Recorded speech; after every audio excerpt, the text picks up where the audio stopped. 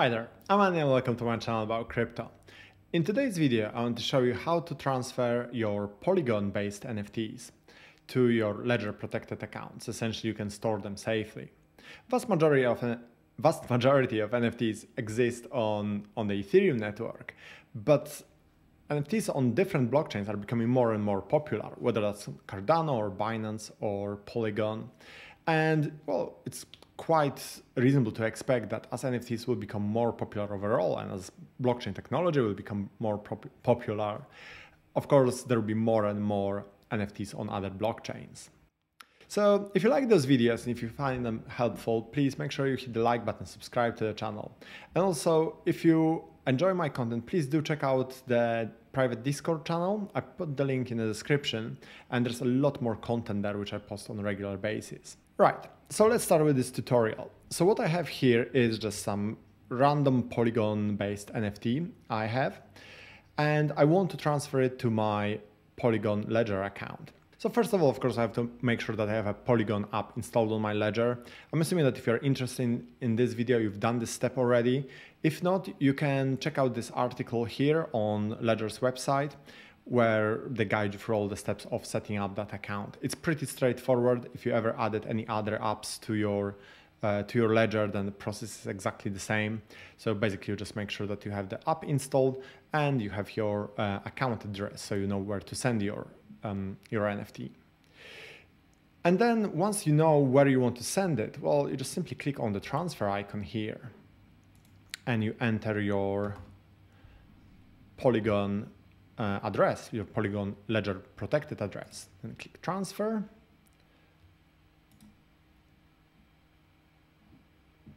Then you have to sign the transaction and you just wait for it to be processed essentially. So the transaction is now finalized, but there is one slight issue.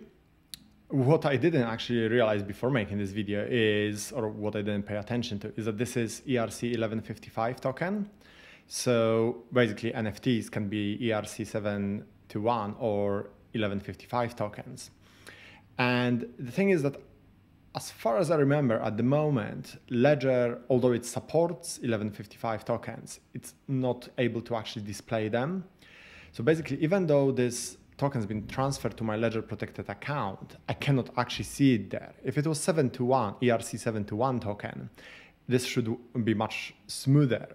But in this case, basically what I have to do is I have to check my account. So this is my account or my address here.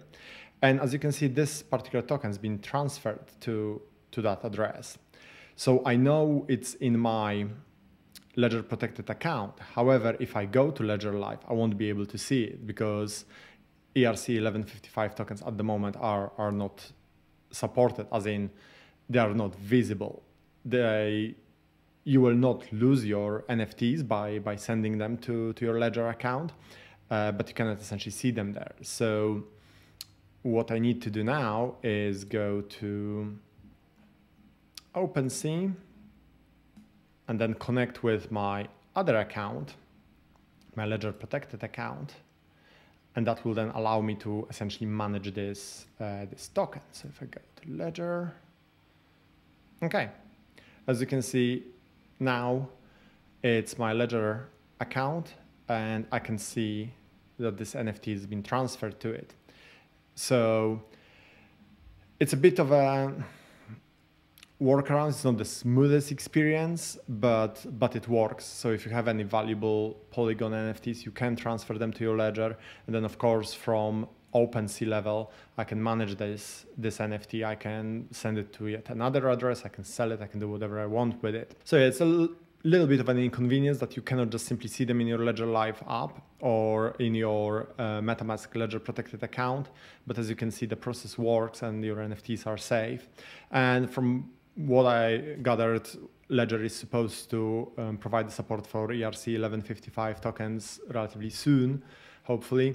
So that should make this process a bit smoother. I hope this explains everything. If you do have any questions, please pop them in the comment section or please visit my Discord and we can have a chat there. And yeah, if you find it helpful, hit the like button, subscribe to the channel, and I'll see you next time. Thank you for watching. Bye.